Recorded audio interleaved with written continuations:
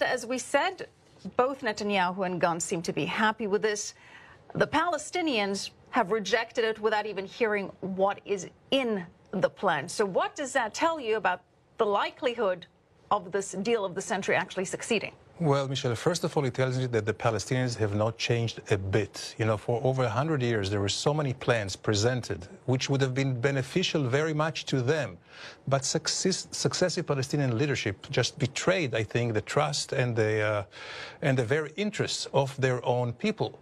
They have always had this idea of zero-sum game, all or nothing. Until now, they think of all or nothing. And by all, it means that they want the entire land without a Jewish state. They still continue with this policy. So it will be no surprise to me if they reject it outright. But the difference now, Michelle, is first of all that there is a wide Israeli consensus. In the past, the Palestinians always, and Arafat was a genius in that, unfortunately, to drive a wedge between Israeli left and Israeli right. Now it will be very, very hard for them to do. And also because of Trump's leadership, the Arab countries, which have been privy also to the plan, will be hopefully supportive, or at least not rejecting the plan, which was not the case in the former plans. Well, let's talk about the former plan with Arafat, because, of course, you're referring to the famous Camp David summit of 2000, when Ehud Barak practically offered Arafat 90% or more of what he was asking for. Including dividing Jerusalem, and he rejected. He rejected that and launched the second intifada, a wave of terrorist attacks and violent riots. Is Israel concerned that this is what could be expected now, that the Palestinians launch a full-on intifada, more terrorist attacks? They are calling for days of rage tomorrow and on Friday. Do you expect an uptick in violence?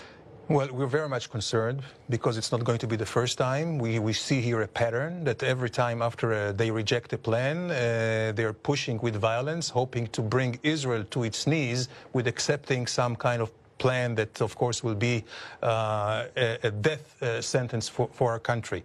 We don't have to expect. Abu Mazen Abbas said it in his own words, that he calls his people for what he says popular violence or rage days, which is euphemism for terror or a third intifada. Ambassador, you mention the other Arab nations, and that could be the key to all of this, because the Trump administration has been working on an outside-in approach. Jared Kushner has been touring the region, prepping the Saudis, talking to the Egyptians, trying to get their support. So what do you expect to hear from the Arab leaders when this is announced tomorrow? Well, hopefully they, probably the most they will do is remain mute. Why? Because they are very much intimidated. The Palestinians have been very, very effective in intimidating them by calling on the people and the public opinion against the regimes of these countries, whether it's Saudi Arabia, Egypt, or Jordan, and other Sunni countries. However, their national interests are to support the plan. They would like to remove the Palestinian problem out of the equation because it's an existential problem for them, because the Palestinians are undermining their own regimes, like they did with supporting Saddam Hussein against Kuwait and all the Gulf countries. Also, because of the new situation with Iran, which is also an existential threat to all the Sunni countries. And Israel is a real, they understand that Israel is a main ally in supporting them and deflecting the Iranian threat. They know Israel is not the problem anymore, it's the solution.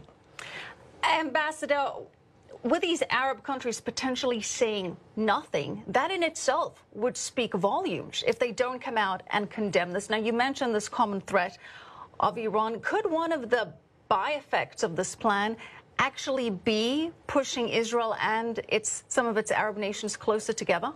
That could easily be the case. We will have a very interesting call tomorrow when the Arab ambassadors in Washington were invited to the conference announcing the plan. And if they all show up, I think this will be a very good sign. Of course, the Palestinians told them not to show up.